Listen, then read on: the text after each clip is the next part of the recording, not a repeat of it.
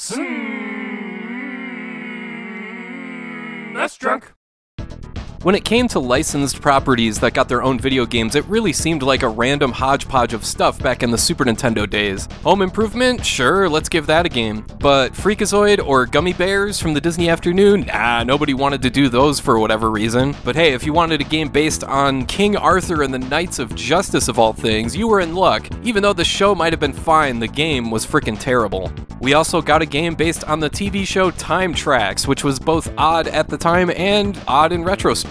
It's a bit of a forgotten show that was part of a programming block that aired alongside Kung Fu The Legend Continues and Babylon 5, and really it wasn't that bad of a show at all. It did get 44 episodes over 2 seasons, and it aired in a ton of different countries, everywhere from Chile to Germany to Pakistan, so I guess you could say it was moderately successful, to the point that it got its own Super Nintendo game, and hey, it's actually not that bad, how about that? You wouldn't know it though, on the surface anyway, since it was developed by Malibu Games, who had a hand in such video game staples as Bassmasters Classic and Sports Illustrated Championship Football and Baseball. So it's kind of unexpected that this game is halfway decent.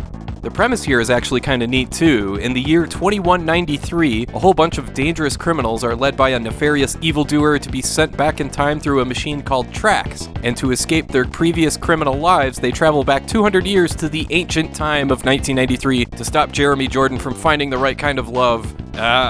Just to live without a criminal record while still being dangerous criminals and all that.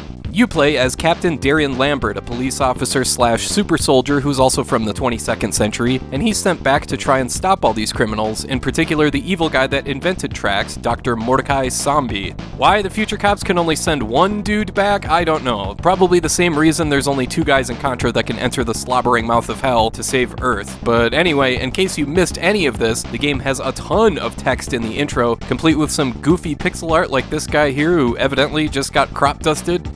As you can see, this game is a side-scrolling action platformer where your character can take 4 hits for each of the 3 lives you get to make your way through 7 levels that culminate in one final boss fight. No continues, no saves, and no passwords, and no problem really, since this game is at least reasonably short. On the surface, this one looks painfully ordinary, but it actually controls pretty dang well. The hit detection is good, and everything is quick to respond. And the only nitpick I have is that this is one of those games where you don't automatically latch onto stuff that's above you. Like to grab onto a pipe, you have to press jump a second time. That's kind of annoying, but at least you can kick the crap out of guys from here. Most of the trimmings you would come to expect from a game like this are here, like collectible items that can upgrade your health, and both your laser and melee attacks, so you can really beat the hell out of this bellhop's shins. There's letters you can collect in each level. If you collect the letters that spell out Selma, no, not that Selma, it's actually the name of your computer assistant that talks to you between levels, you'll upgrade your health bar by 2 hits. If you collect the letters that spell out Extra, you can upgrade your health by 4 hits.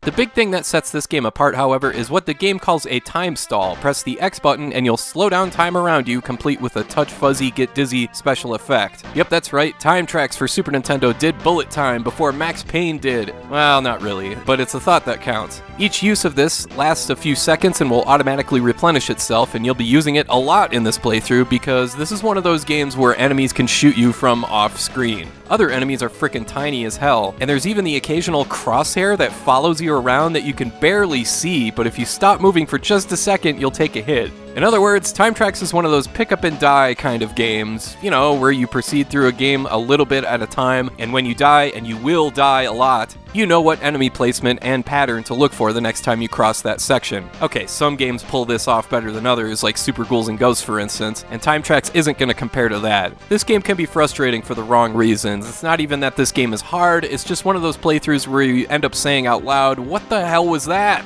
I should mention quickly that Time Trax does also have a Sega Genesis edition, but it was never officially released. The game was finished, but apparently not in time, since the publisher canceled it. Still, you can easily find the ROM and play the game that way if you'd like. It's nearly the exact same game, albeit with the usual differences you'd find between Genesis and SNES games, like the wider resolution and muted colors and all that sort of stuff. But there is one major caveat with the Genesis edition. Tim Follin did the music for this one, and it is awesome.